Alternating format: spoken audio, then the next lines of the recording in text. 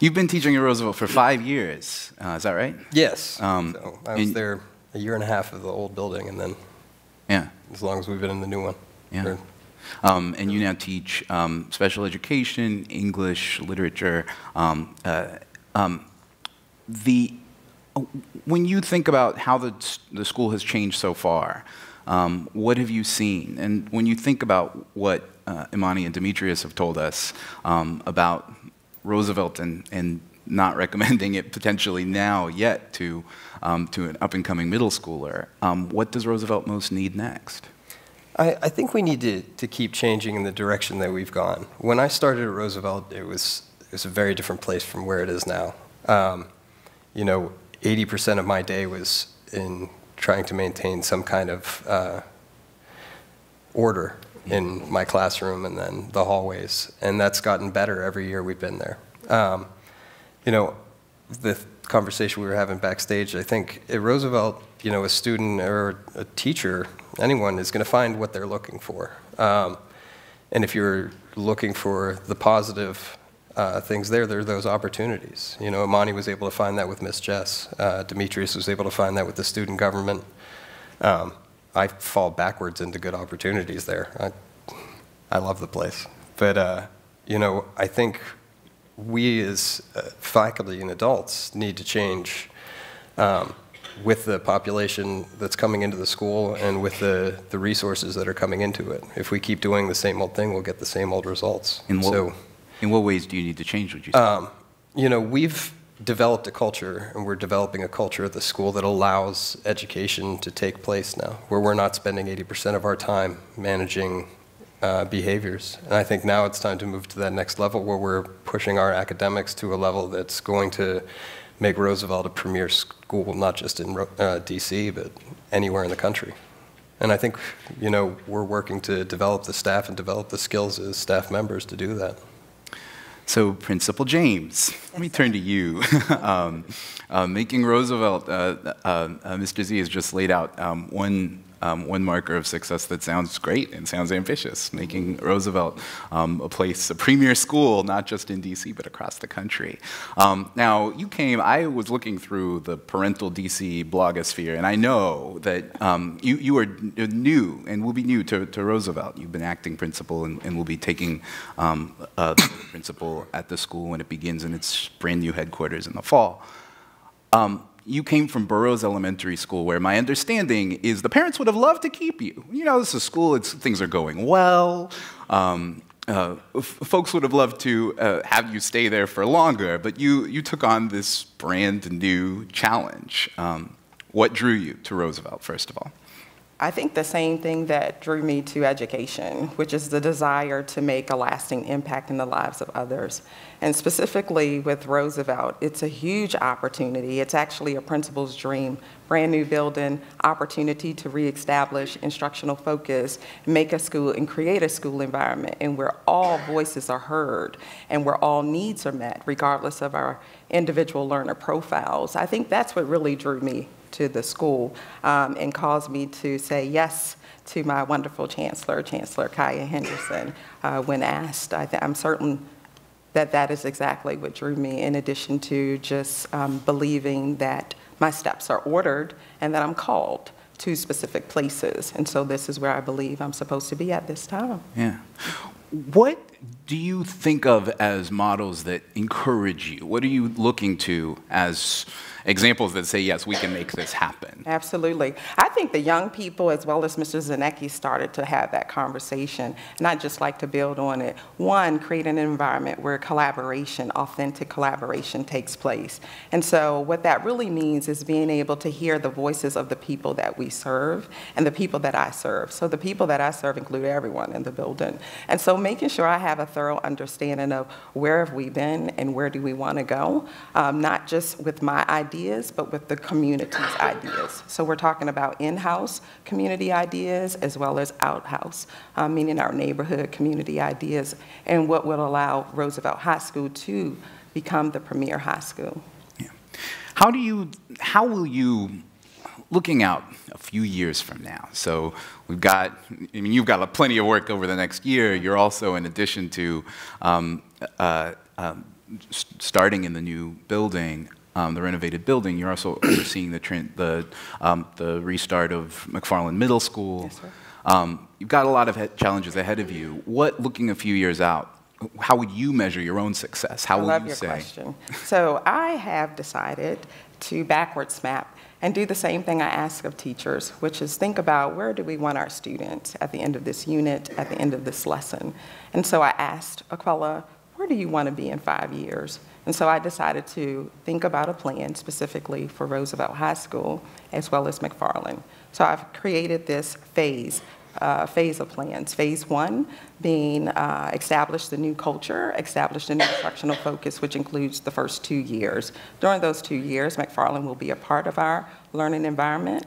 After that, McFarland will operate as a standalone in its 3rd year, which will allow us to enter into Phase 2. Phase 2 is an opportunity in which our scholars are able to go to other countries and then participate in international exchange.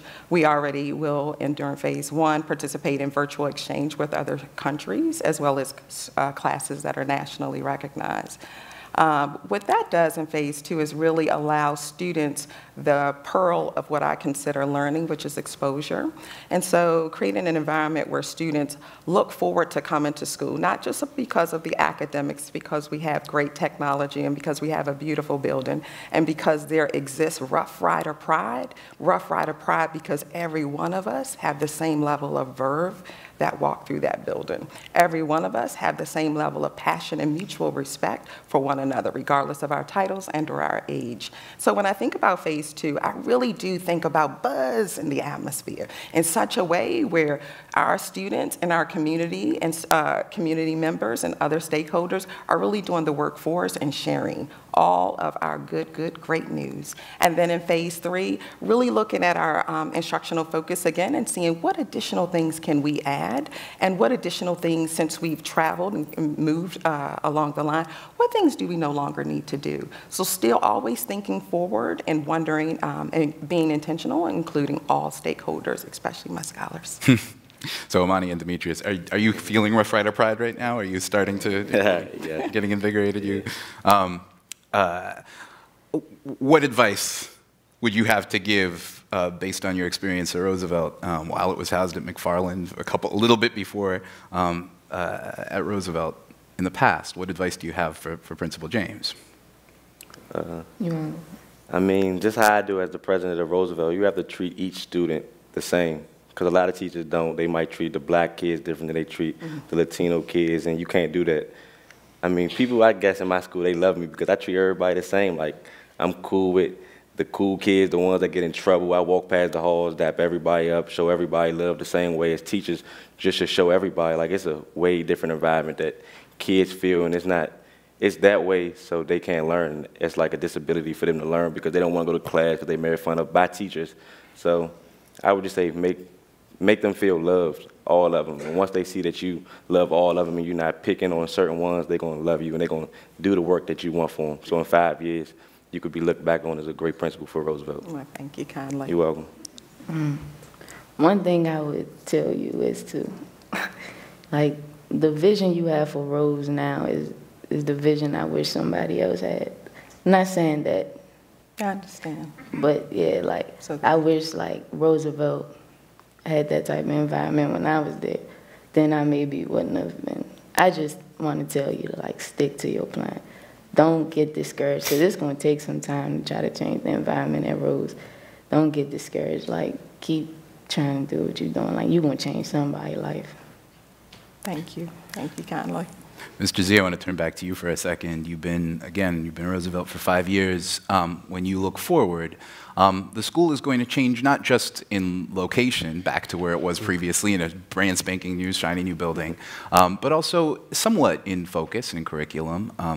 The program will emphasize more global studies than it has previously, and McFarland will feed into that plan.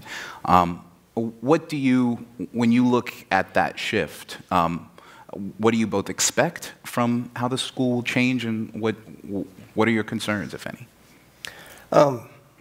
I don't know. I try to practice acceptance in all things, so I don't get concerned very often. I think the world's going to be what it's going to be, whether I make a decision about it one way or not. And with that philosophy, I'm just excited about it. I want to see this change because I've seen in our students this incredible potential that they're just screaming to get it out. And when you have the opportunity to see it in students like Demetrius or Imani, it's beyond touching. It kind of just transcends everything that you think of when you think of student success. And we have the potential to do that. You know, what I want to see in 5 years is just the visual representation of Miss James's vision, that in the neighborhood around DC, all throughout Petworth and all throughout the Roosevelt area, people are just wearing Roosevelt gear because they want to represent the school. And when people are asking about it, like, no, you need to come to this school. Like, it's amazing. And that's something that I'm proud to be a part of. I've gotten the opportunity to help this school transition from where it was when I started to what it's becoming and what it is now. And I'm just happy to be part of the move to the next step of that, where we turn a good start into kind of a great experience. I think we have time for maybe one question. We've got someone right here. I think the first hand that I saw up was right here in front.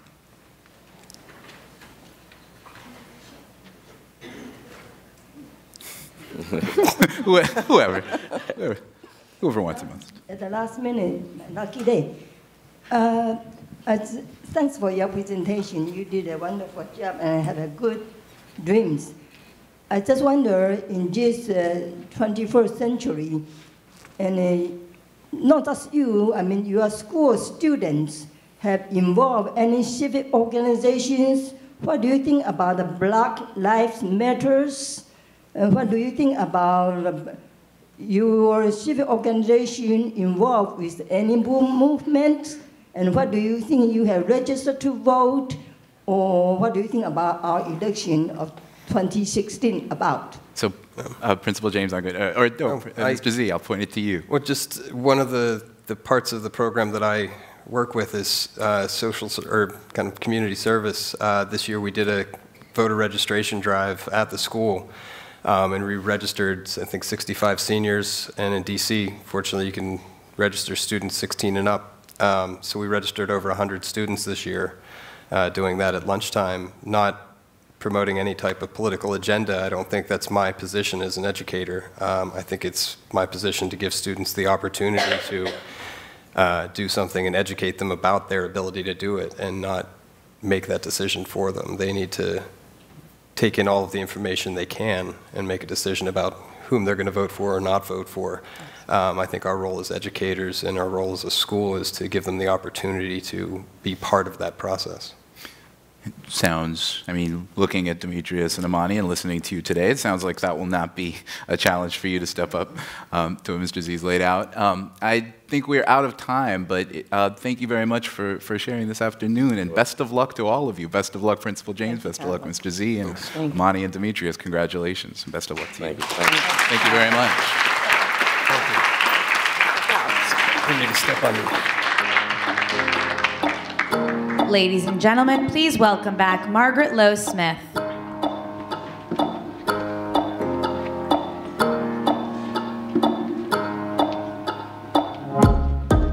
So it's been a day. Thank you all, especially those of you who've lasted with us from beginning to end. I'd like to say just a few words. My staff is going to start coming out as I speak because we have a closing special treat for you. We began the day exploring the role of education in a changing America, and in truth, it was an underlying theme of the whole day. This is great. I guess you know it's going to be something to do with music.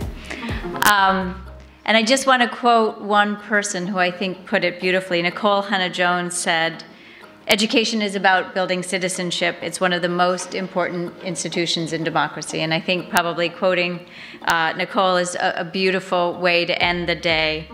I want to thank our underwriters for making today possible, the Walton Family Foundation, the Robert Wood Johnson Foundation, the College Board, the American Federation of Teachers, the Bill and Melinda Gates Foundation, and the Lumina Foundation. We're so grateful for their support. You've been an incredible audience. We're going to treat you with cocktails after this. This will be your version of recess. And we hope you'll join us again tomorrow, where we'll talk about higher education. If you do come back tomorrow, bring your same badges. So before you go, the treat. We want to welcome the concert choir of the School Without Walls. This is a preview of what they hope to sing when they go to Cuba. They're still fundraising for that trip, and if you don't mind and you want to help, they would be willing to accept it. They still need to raise a few $1,000s for their trip to Cuba, but for now they're here to sing us a tune and to leave us an end on an uplifting note. Ladies and gentlemen.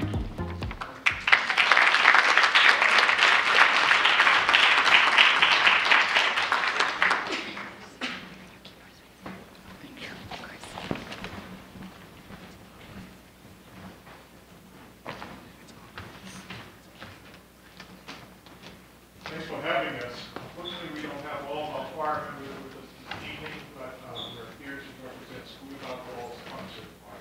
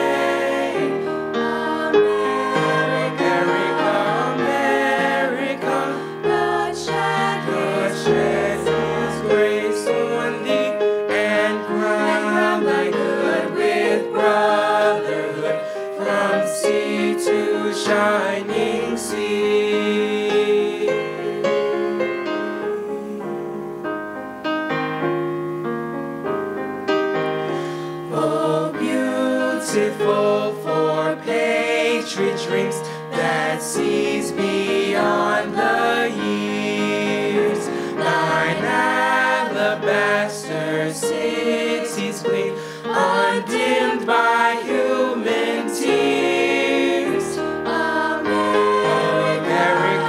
America, God shed His grace on thee and crown thy good with brotherhood from sea to shining sea. Crown thy good from sea to shining sea. Shining sea.